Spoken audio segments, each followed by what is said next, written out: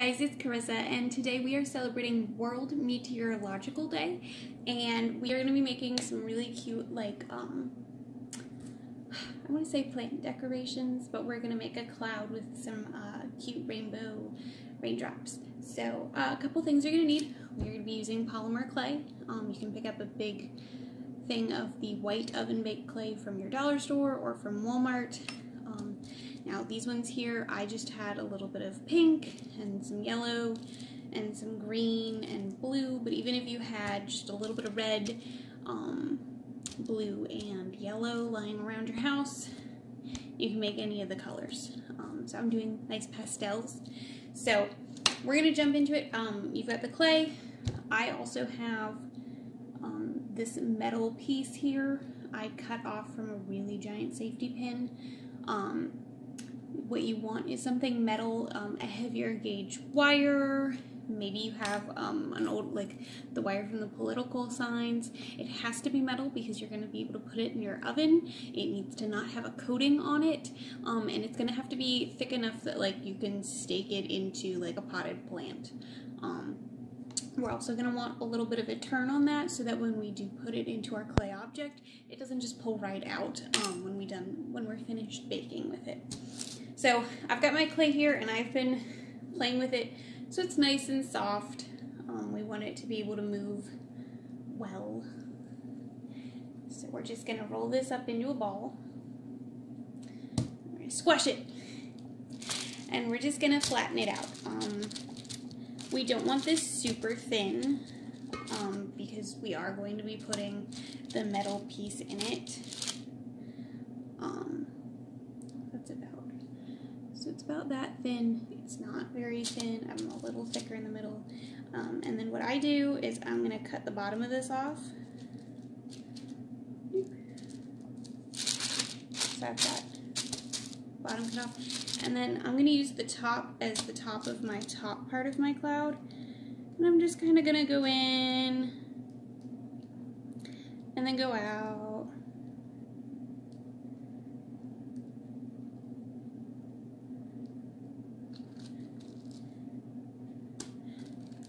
And on the other side.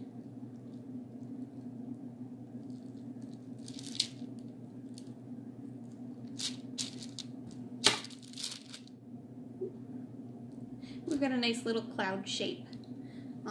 Now you can make this however you want. I'm going to make a second one because I'm going to do two of these so that you get a good idea. I highly recommend getting, you can use an X-Acto knife or just a pair of scissors to cut it out. Any of that. I also highly recommend grabbing a pen that is flat and just rolling along the edges and smoothing in some of the clay from where you cut. We will sand this after we bake it,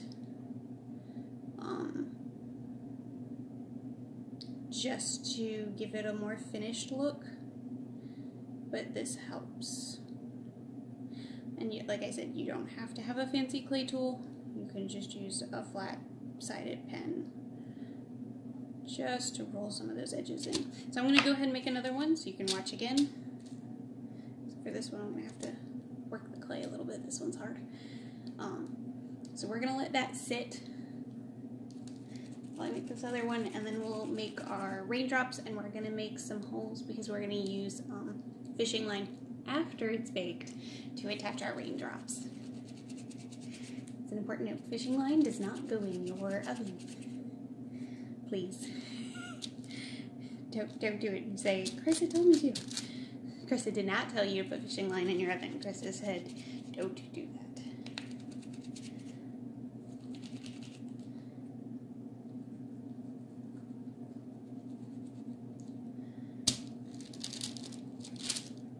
Squish.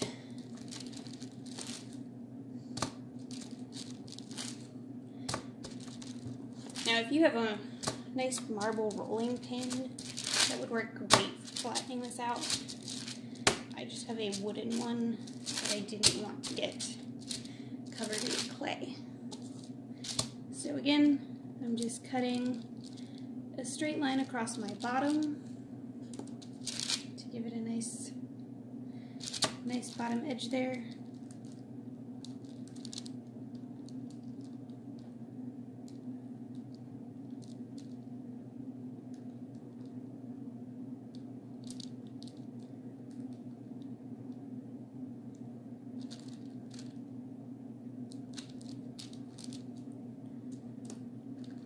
And you know, the great thing about clay is you can do this however many times. You know, you cut out your first cloud shape and you're like, ah, you know what? I hate that cloud shape. You can redo it. So here's my second cloud shape. So here's my first one, here's my second one. And we're just gonna roll it again, just to get some of those divots out, smooth the edges down. Again, we're going to go ahead and sand it off later, just because that helps get any of those unfinished edges off.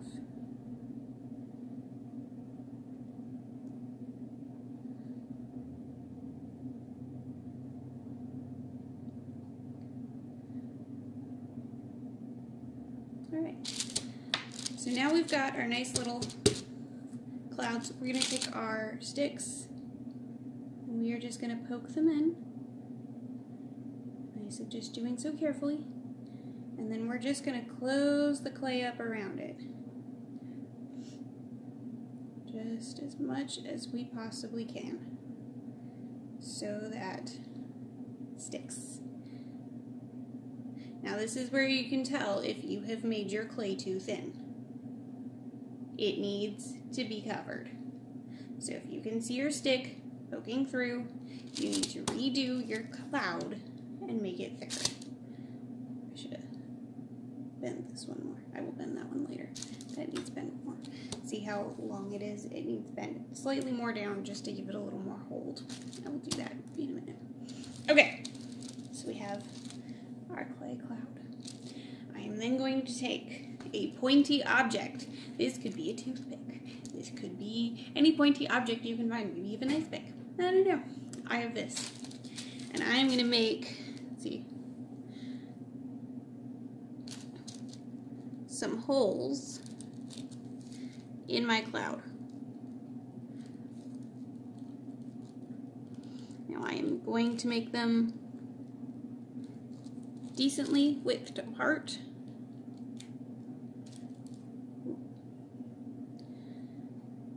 And I am going to make them decently high up, because you do not want your, oops, helps if you don't stab the cloud when making your hole. You do not want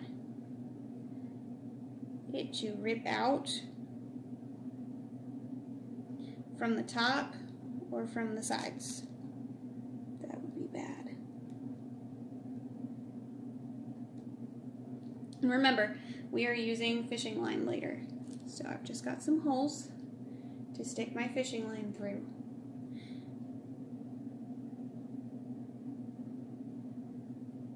They don't have to be too wide, but you are going to have to get your fishing line through the hole. Alright, flatten it, make sure it's nice. Now we're making raindrops. Great news is raindrops can be, again, in a variety of shapes of your choosing. Now I've gone ahead and made 5 holes so that I can hang 5 raindrops. You can hang 3 raindrops. I probably will only hang 3 for my littler cloud, just because it's not as big and it can't support as many. Alright, now we're going to want to make it of similar thickness. You can make them smaller. Well, we don't want them to be too thin, because again, we're going to, now I'm going to start with a triangle, triangle, and then we're going to round it out.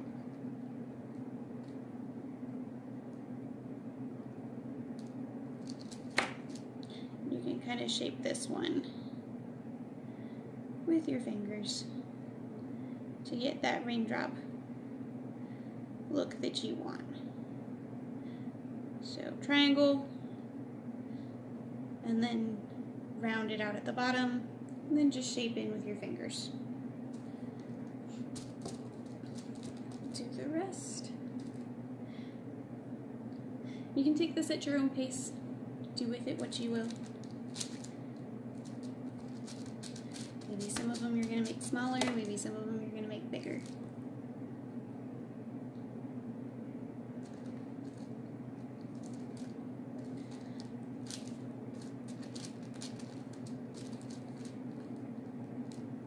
Again, triangle shape. Take those off.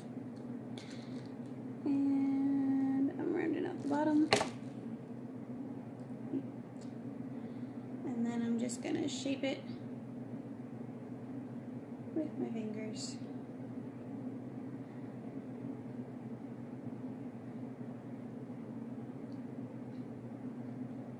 Mold it into a little better raindrop. It's the fun. I mean, this really brings me back to the days when, you know, you got to play with Play-Doh as a kid. You made all those great, cool things, and you were so proud of them. I like playing with this because that makes me feel like a kid again. But also end up with the finished product that I can really have a lot of fun with later, and I think it'll look cute.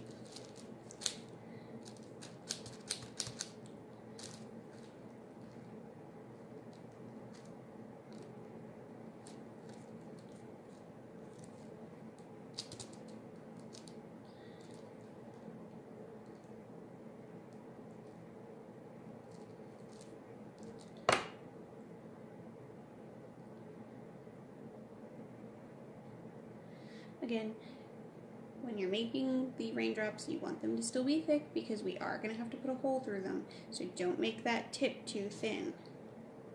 A thin tip will break on us. We do not want that. So I'm going to finish this and then I'm going to go ahead and bake it. Now you are going to bake it according to the directions on your oven baked clay package.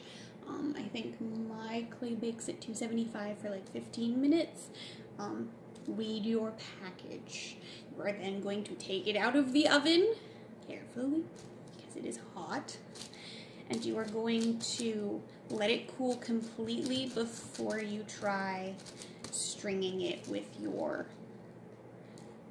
fishing line. And I will do that once mine are also baked. That way you can see it. So I will see you all guys after the oven bakes the clay. The oven is done baking. It is now cool to the touch, easy to handle. Got my 2 clouds. I've got a little bit of sandpaper. I was hoping that this would tell me what grit it is, but it doesn't. But it's very fine grit. And I am just gonna run that over some of my rough edges. Anything you feel is not as smooth as you would like it to be. Sticks up. Maybe you've got a bit of a dent that you would like to get out.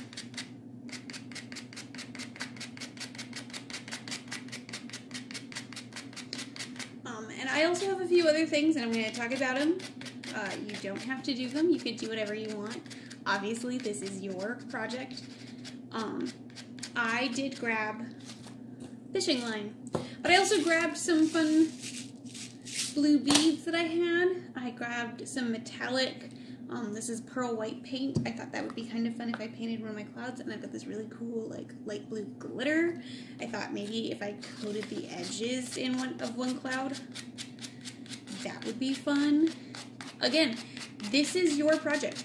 Make this as fun as you want. Who says you have to make your cloud white? Who says you have to use glitter? I know there are a lot of people out there who are like, I can't believe you're using glitter. I hate glitter. That's okay. If it's your project, do what you want. Or don't. I can't make you. Alright. Just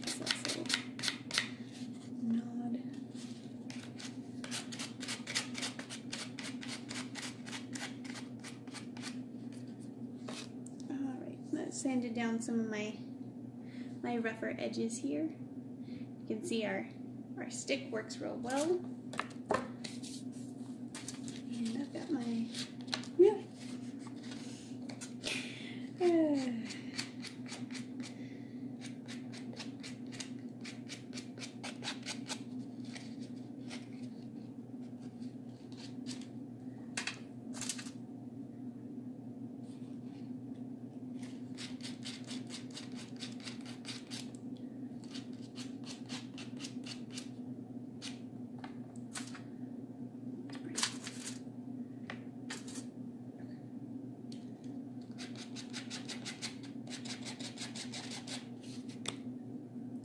Go. All right, and I'm going to take my fishing line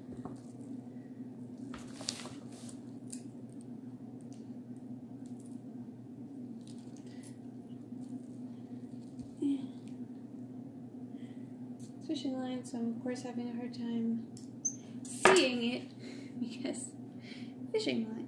So I'm just going to start making figuring out how long I really want this. Now I am going ahead and I am tying my knot like this. So you're just taking it and looping it through. I'm going to do a double knot and I'm going to trim the edges of that. And then that way I can put it through my cloud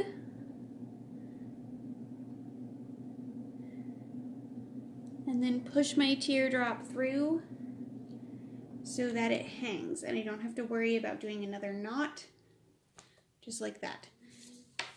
So let me get now I feel like I've got fishing line everywhere. Let me get another piece and I'll try to talk you through it because I know the fishing line is really hard to see on the camera. Okay, so I've got my two ends. If I put it in front of my face, you might be able to see it. And then I'm going to take it and I'm going to string my raindrop through. And then I'm going to match my two ends up. And then we're just going to pinch them together and you're going to take it and you're going to run both those through the loop you make. And then I'm going to pull it tight at the top. And then you're going to do that a second time and pull it tight right where you put the first knot. Or as best you can. So that this is what you end up with. You end up with your knot at top and your teardrop down the center. And then that way you can just put your knot through your hole. Hopefully your holes are big enough to do this. And then we're going to just push our teardrop. So I've gone ahead and I put the string through the cloud. And then I'm going to split the two ends from the knot. See? I'm going to put the teardrop through it. Just like that. Isn't that cute? Alright, I'm going to do the next couple so that you get the idea. And I will finish these off and I'll post a picture of my finished one. So again, I'm going to take my string. Let's see, green. Let's do green. And I'm running it through. And I'm making that loop. Putting both ends through the loop.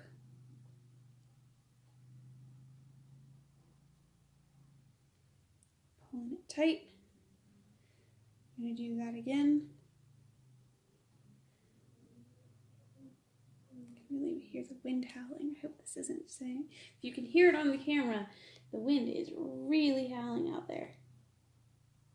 Alright, we'll see if this is long enough. I might need to make this a little longer. I wanted it to be a bit shorter of a...